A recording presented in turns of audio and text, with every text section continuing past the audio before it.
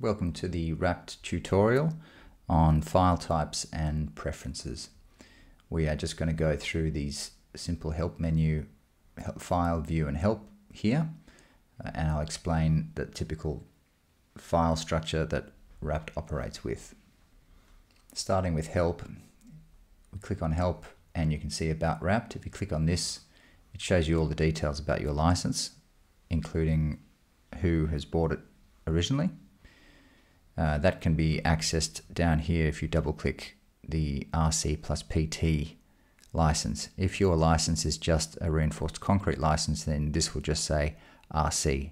I double click that and it brings up the same thing. The help menu here can be brought up at any time when you're using RAPT, and it's context sensitive. So if you're at a particular location, you don't understand what a field means, press F1 and it'll take you to the help, which will explain everything. Going over to view, we have the status bar, which is at the very bottom. No need to turn that off, keep that on. And we have user preferences. So we'll click that and it'll explain all these user preferences now. First thing we can set are the units. Default is scientific units, which millimeters, meters, megapascals. Metric is the same thing but is centimeters instead of millimeters. Imperial, inches and feet. We can also change the standard or the default decimal places. So for each of these dimensions or each of these measures, you can go in there, double click on there and select how many decimal places you'd like for each of those measures. Moving along to user options. In user preferences, most of these are self-explanatory. Reprofiling for post-tension tendons is probably better understood once you've covered the post-tensioned video tutorial or have looked at the help file. One thing that which may not be immediately apparent, is the quad circle conversion. The way RAPT works is it divides every shape into a trapezoid. So when a circle is put into a frame, for whatever reason, it might be a void or it might be part of the frame, RAPT will divide that circle into trapezoids, and the number of segments in the circle dictates the number of trapezoids. So you can also decide if you want the very top of the trapezoid to be a triangle, or if you want it to be a trapezoid at the top, you'd click that. You really probably don't need to change anything there. Levels of undo, that is the way RAPT manages its undo feature, or Control Z. When you change something in RAPT, anything, could be the code, it could be a reinforcing bar, it could be cover, RAPT will then go back into the design and adjust everything to, as best it can, match the change that you've made. So if, for example, you change cover from 30 to 50 millimeters, it will go into all the reinforcing bars and patterns and adjust that to suit. So basically what happens is RAPT remembers everything at a particular state in time, and when you make a change and everything else changes at the same time as a result, it'll now remember the new state. So levels of undo are the levels of the number of states it's remembered. You can increase that, it just takes up more memory. Okay, moving on to page options. These are just options for report printing. You can add your company logo down here. Line options, these are the lines that appear on the graphs in RAPT, which you'll see when you look at the tutorial on output. The font sizes inside many of the grid inputs and outputs, much like Excel. You can increase the fonts for screen or for the printer in the report itself, and you can change the icon size. Some people run into problems with the size of RAPT, or when I say the size, I'm talking about the viewing size, because they've got a 4K monitor And there is a way around that. I'll explain that to you now. Okay, what you want to do is go to your installation folder where RAPT was installed. I have already done it here. So it's usually found in your C drive, program files, PCDC RAPT. And you go to the executable, which is raptw.exe. Right click that, go to properties, then go to compatibility, and then go change high DPI settings.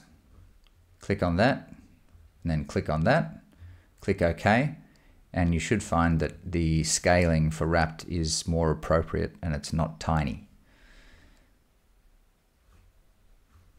Okay, moving back to our preferences.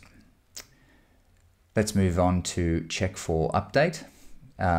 This is the only communication that RAPT has via the internet or over the internet beyond the walls of your local area network.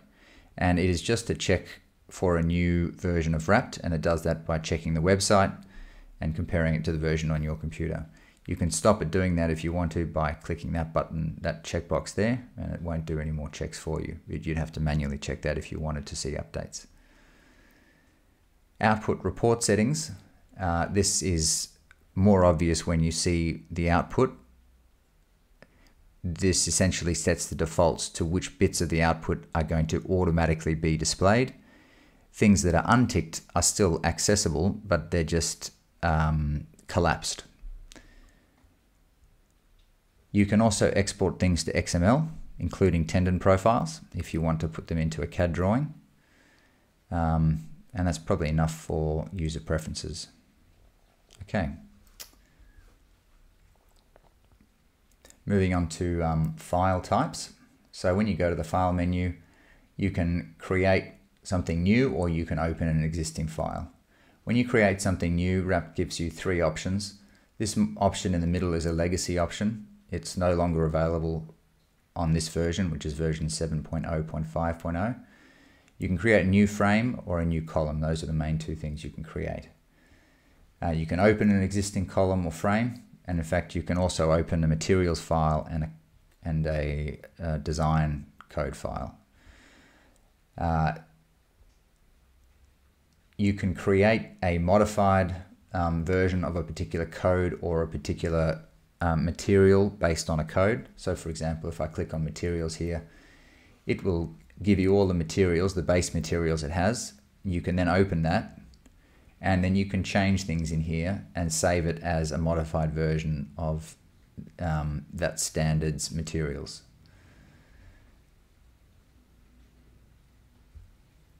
If we go to, I just want to talk about the file types that RAPT uses. So if I go to File, Open, this is a folder I have of a number of different RAPT runs. The .rpf file is a frame file, or a file for designing slabs, beams, floor plates basically. If you want to open a file for columns, that file type is an RPO file, .rpo.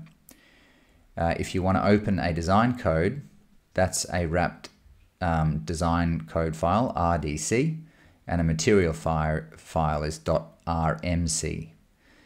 And you can open these files from within this window here. You can go out of here and go to your RAPT installation folder.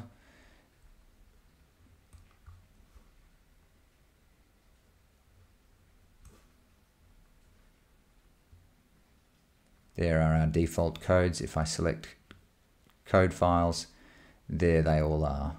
And similarly for material files, there's default materials, and there's all our material files for each country. Okay. Most of these are also fairly self-explanatory. You can create new design or modify existing design codes and materials. You can delete some and you can reset them. So RAPT has in its within the file structure files which are specifically uneditable on which these materials and code files are based. So there are a set of files for codes and for materials which are not editable, on which these particular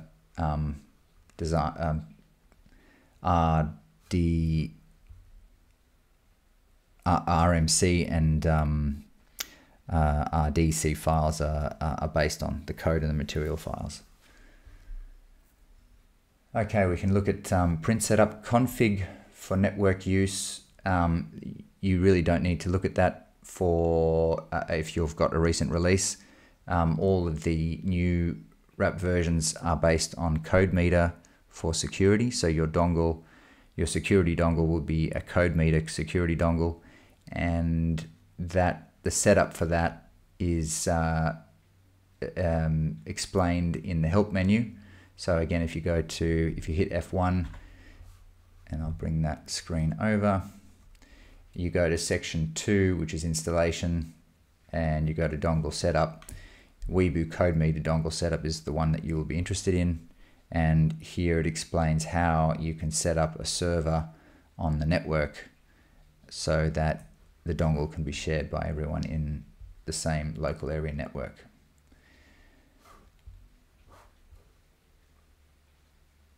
Okay, that's it for RAPT file types and preferences. Thank you.